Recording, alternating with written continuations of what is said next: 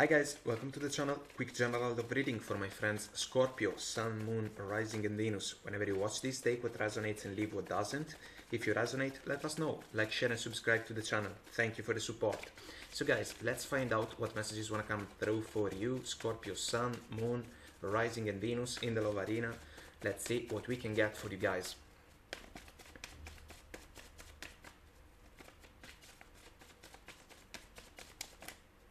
Here we go. 3 cards for you. You get a leg up, truth be told, and chop wood, which is kind of an interesting combination. The chop wood goes with the chop wood carry water mindset, which reminds me of the wax on wax off from the Karate Kid movie. Paying attention to the small details, to the small things, so that we can be successful pursuing the bigger ones. This can truly make all the difference. But there is patience also in the process. So, truth be told, I love this card. It can open doors, not just a window. Being in alignment with the most truthful version of yourself, it can be the key to grant in your favor opportunities that can be a source of satisfaction. A leg up is a beautiful and lovely energy that is about support, for example, or cheering up for someone. This can be an energy that you are able to channel towards yourself. This can be a special person that is channeling this energy, or possibly your inner circle of persons, family, friends. It's like go for it, for example. Let's see what the tarot has to say about these energies. Scorpio, Sun, Moon, Rising and Venus. Let's see.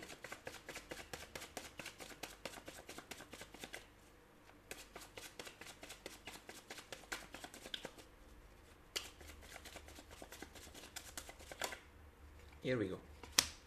Page of Pentacles, 6 of Pentacles, Queen of Wands. Moon energy, bottom of the deck. The moon is an interesting energy for me because it is about the unknown.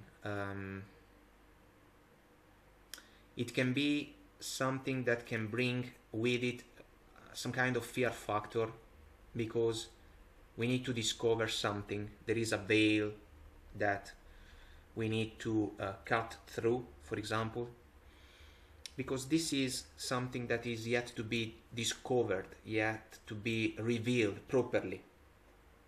But this can also be the opportunity to learn something that we didn't know before, because we are brave enough to dive deeper and deeper into the understanding of something that can be around us.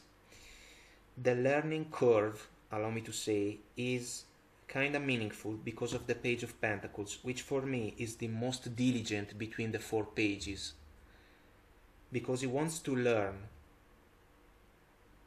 a lot of things so that it can be better and better.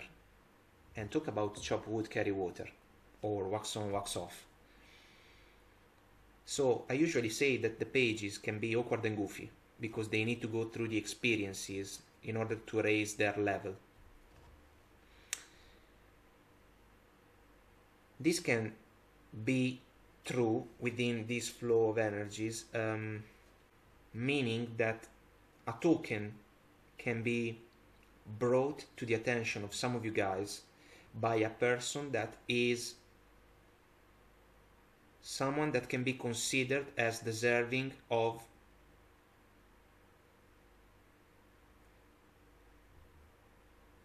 attention. Yes, because what the pages may have to share can be important, and we get the 6 of Pentacles in the flow, which is for me a fair and fair exchange.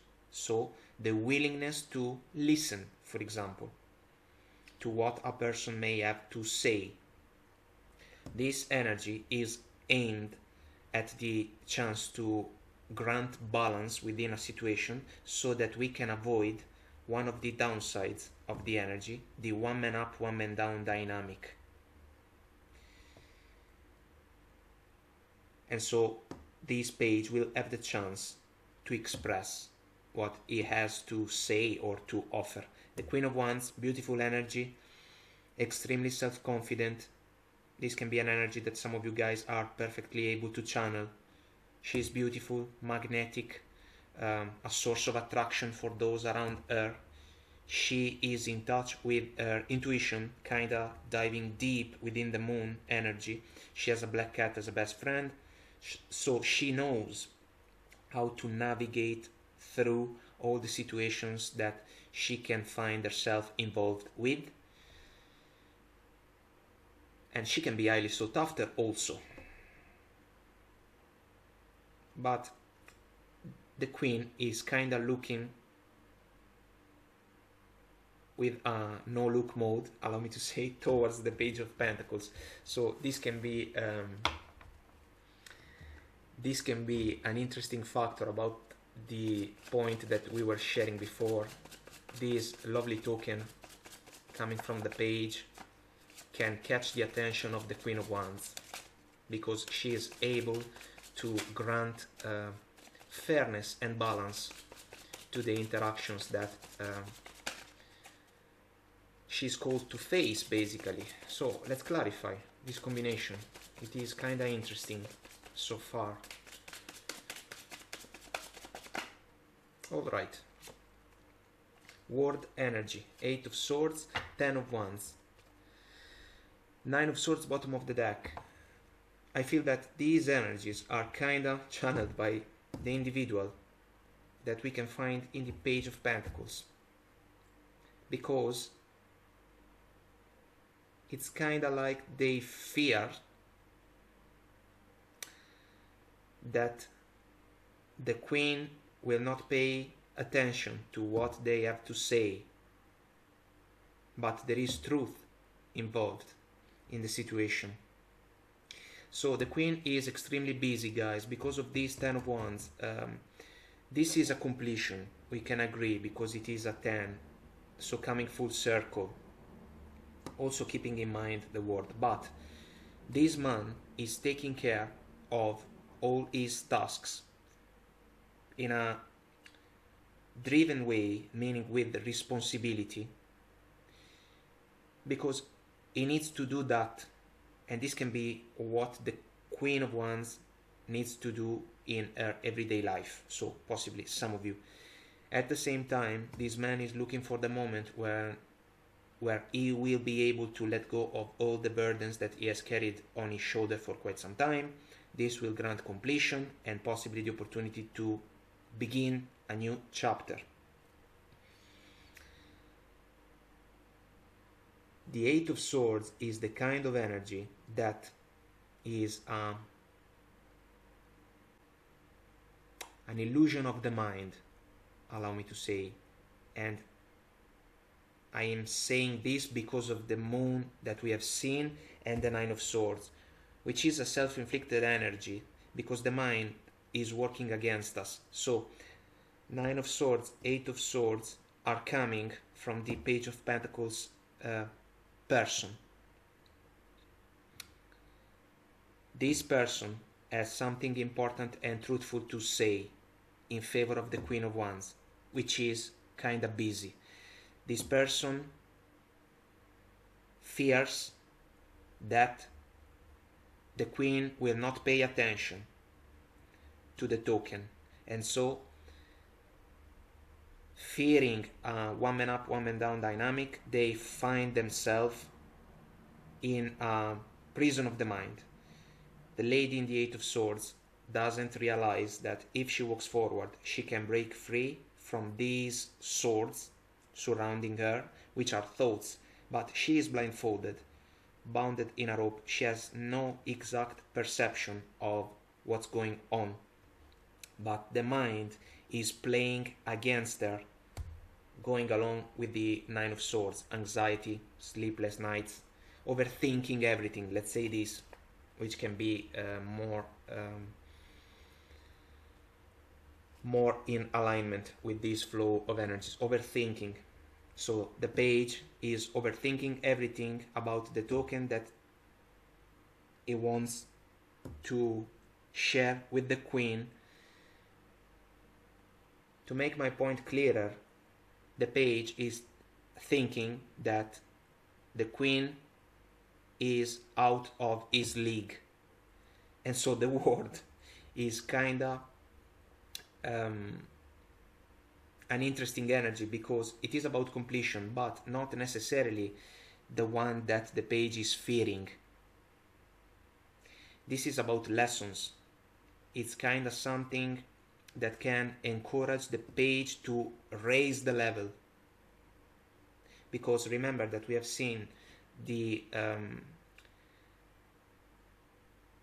factor about the desire to learn coming from the Page of Pentacles. Lessons, so it can be better. The word, yes, it is completion, but it brings with it major lessons that can make all the difference in the following chapters of the journey, because they can be implemented properly so that we can be successful, kinda being strengthened from the past experiences. So to recap and to try to make myself clear, this is a flow of energies, guys, about possibly some of you that are dealing with a trustworthy and reliable person, possibly someone that may have you in extremely high regards.